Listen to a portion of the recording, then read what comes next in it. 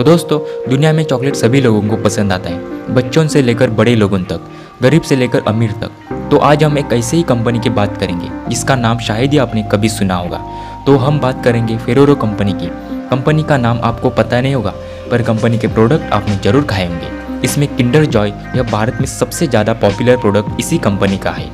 तो चलो जानते इस कंपनी के बारे में कुछ महत्वपूर्ण बातें।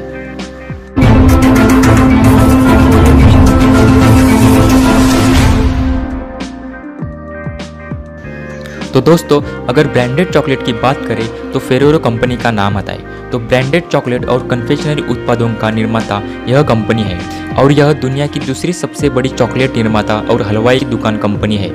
यह कंपनी 1946 में अल्बा पिटमोंट, इटली में स्थापित की गई थी। इस कंपनी को पिएत्रो फेरेरो द्वारा स्थापित किया गया था। दोस्तों, 1946 में पिएत्रो फेरेरो ने गियानोजा से प्राप्त हेज़लनट और कोकोआ की एक क्रीम का आविष्कार किया। आगे जाकर पिएत्रो फेरेरो जी ने अपने बेटे मिशेल फेरेरो को मुख्य कार्यकारी रूप में सफल बनाया और मिशेल और उनकी पत्नी मारिया फ्रेंका ने अपने पिता की रेसिपी को न्यूटेला के रूप में फिर से लॉन्च किया, जिसे पहली बार 1964 में बेचा गया था। कंपनी ने 2014 में अल्टन ग्रुप को खरीदा, 2015 में थर्नाटन और 2016 में यूनाइटेड बिस्किट से बेल्जियम बिस्किट ब्रांड को खरीदा।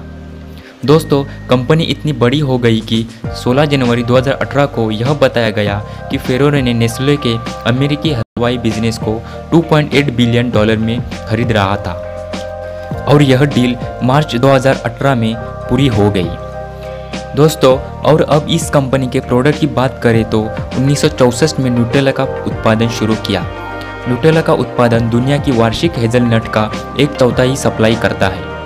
आगे प्रोडक्ट मेंचरी, फेरेरो रोचर, फेरेरो रोडनीरी और गार्डन कोको यह ब्रांड भी शामिल है। कंपनी ने किंडर सीरीज भी निकाली, उसमें किंडर सरप्राइज, किंडर जॉय जो भारत में काफ़ी पॉपुलर है। आगे Kinder happy, Kinder maxi, Kinder डुप्लो, Kinder country जैसे कुछ और भी ब्रांड है। और बाकी प्रोडक्शन में टिक टैक कैंडी चॉकलेट्स, हेज़लनट से पूरे भरे वेफर्स भी शामिल है।